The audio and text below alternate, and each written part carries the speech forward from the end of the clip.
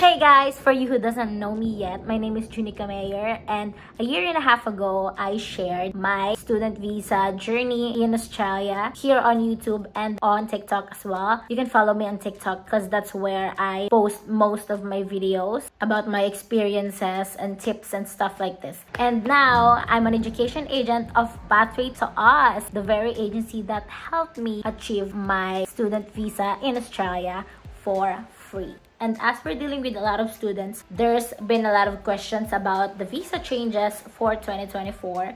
And I just want to clear things up based on how we advise on our students. So, the step-by-step procedure. The first thing you are going to do is to collect your documents, your resume, diploma, passport, TOR, or transcript of records from your previous study. So, wherever you are in the world, these are the essential documents we're gonna need from you. And if you are from Australia, if you're onshore, we're gonna need your visa grant as well. So there's a couple things that changed, and the other requirement that we're gonna need from you is the GTE or Genuine Temporary Entrant Letter, which is now GSR or Genuine Student Requirement. So they changed it now to GSR, and as per Nick, the migration agent of Pathway to Us, he didn't think that there's much changes there since all the questions that are written there are basically still the same. So these are what you're gonna be putting on your GTE or your now GSR, which is details of your current circumstances, including home ties or ties to family, community, employment, and economic circumstances, and explanation for the choice of course and reasons for choosing Australia as a study destination. What benefits the course provides to the applicant. For applicants with a study history in Australia, details of their study history.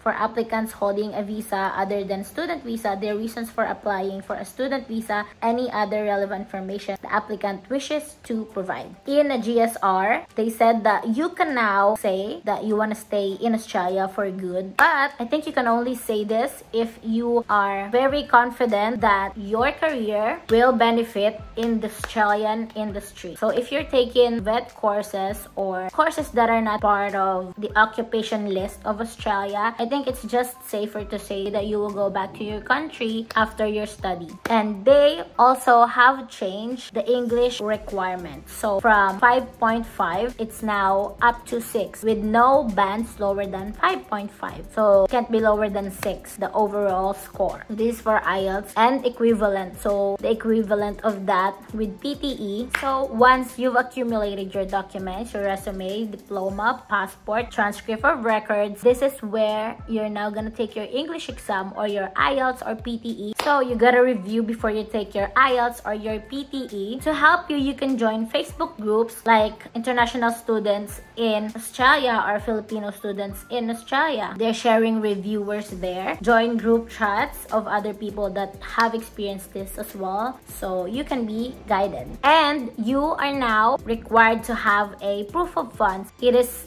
said that you can have a sponsor or you can demonstrate your financial capacity in one or two ways. Number one is by showing your parents or partner earn a certain amount. For ongoing income, it can only be from an applicant's parents or spouse if they are not coming to Australia. The income must be at least 63,000 AUD per year and can be evidenced by a tax return. So you can send out tax return as well. Number two is cash at bank or bank balance, loan statement. This can be anyone. Obviously, the closer the relationship to a family, the better.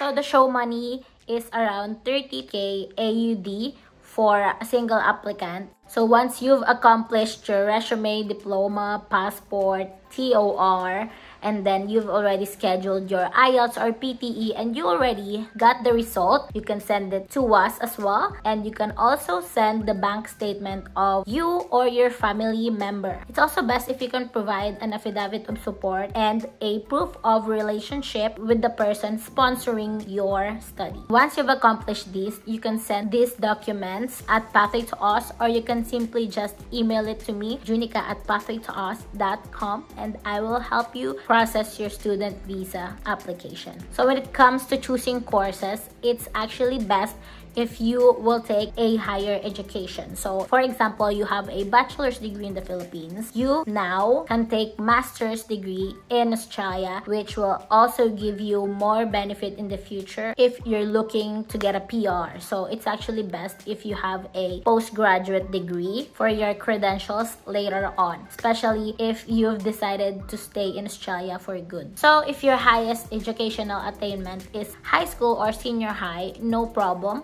You can take bachelor's, and if you are a fresh graduate or you didn't have any work experience whatsoever and you just graduated from high school or senior high, it's actually good for you because you can take whatever bachelor's you want. You don't have to have a background on anything to take these courses. But if you already have a work experience, say from a call center or business or hospitality, it's actually best if you take a higher education that's connected to this. Like for example, you have a bachelor's of nursing, it's best if you now take a master's of nursing. The good thing about masters is that if ever you have a spouse, they can work full-time, and you can work 48 hours per fortnight, and you can also work full-time on your term breaks and your holidays. But if you took master's in research, you and your spouse can work full-time. So let's summarize all these. So if you are from an assessment level 3 country like the Philippines and Fiji, so here's what you gotta do to have a better chance of visa approval. From what I've seen so far is if you take a higher education like bachelor's and master's, and then you have a proof of funds, English exam, IELTS 6 with no bands lower than 5.5. Then you have a great home tie, or you have a lot of proof that you're going back to your country after your study, or you have a work or business opportunity waiting for you back home, lands and properties and assets and all your families there. That's great home ties. So more home ties and a very good, well put together GTE or genuine student requirement, the better. So step-by-step procedure is that you collect all your documents, your resume, diploma, TOR, passport, and then you take your English exam. Then you contact us and send all these documents. Again, you can send it on my email, juneca@pathwaytous.com. Then we're gonna find a great course suited well for you and your background. It has to connect to your background for the immigration to see that you are actually in Australia to level up your study and to be the best version of yourself and to have a better career development. So we gotta pick a course that's related to your background. Either it's study or work experience. And then once we find a school for you, we will send all these documents and we will now process your enrollment. Once we get your offer letter, we will then pay your initial deposit, and then the rest of your tuition fee can be a payment plan. It's all gonna be written in your offer letter. That's when we will get your COE or your certificate of enrollment, which is very important for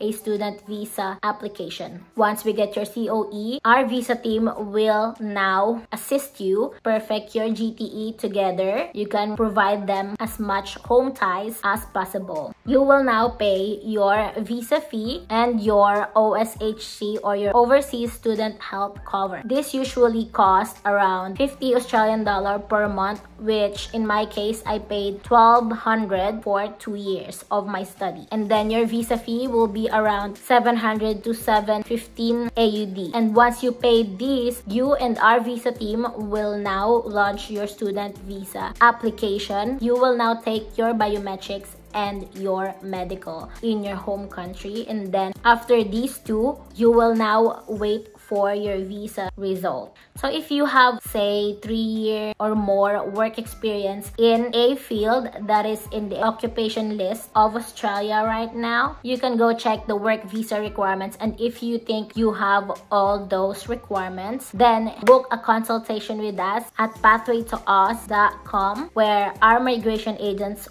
will help you. And the consultation fees around 150 to 200 AUD, but they will help you through it all through your work visa processing. But if you're not qualified for all these and you want to study in Australia, don't hesitate to contact Pathway to Us, or just simply email me your documents, juneca@pathwaytous.com. That's about it, guys. If you have more questions, comment down below and we will try to answer it as much as possible. I personally think Australia is a very great country and it's very diverse, and I love just how you can be so free and there's work-life balance and all that stuff. So I think you gotta try to at least study in Australia once in your life. See you on my next one. Peace!